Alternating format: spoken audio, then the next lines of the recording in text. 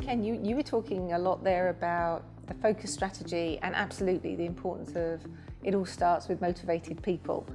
And obviously the biggest part of motivated people was the CIS Certified International Specialist Programme. How did that come about? Why CIS? People in professions, they get certified, right? You know, to be an accountant or a doctor. And so, our feeling there was that we wanted to be the best in the world, right? We wanted to be world class in what we did, which again, as you know from Lady Gaga, everybody is a superstar, right? Yeah. So if we want people to be the superstars of the International Express business, then we needed to sort of give them not just good training, but great training, right? And to make it feel special, right? We're actually certifying you as a specialist, right? And as you know, the idea is that every so often people need to do the modules again just to sort of refresh themselves, right? So the whole idea of certified international specialist was, a passport and a sticker, the assessment certificate at the end. and assessment and certification and everything else, to show that you are something different. You're a certified international specialist. So this was all about creating a unique environment and giving the people the gratitude and something over and above a normal training course, right? That you were actually certified.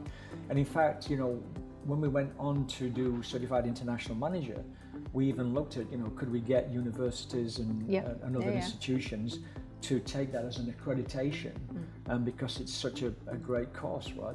So people who've been on that, I see it sometimes now, right? If you look at people's CVs, they put on Certified International Manager, or even facilitator training.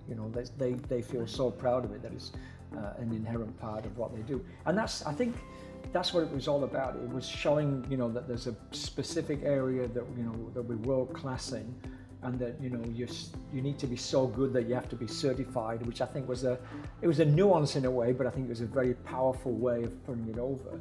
And back to the Gaga thing, you're a superstar, right? And you've done this training now, and you've got a much better understanding of where your piece fits into the whole puzzle, right? So no matter what your role, you can see it, the round the world trip of the parcel and everybody's role in this involvement. I think they feel a much more closeness to it, right? They're part of that CIS family. I mean, the whole program where reconnecting people with the purpose.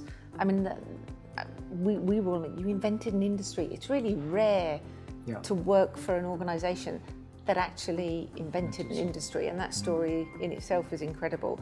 But then to get people believing again in how the company grew, which was about following customers around the world, delivering what they wanted, learning from customers. But like you said, even the end-to-end process, so everyone could see they had a part to play, understanding the sweet spot, understanding the products and services.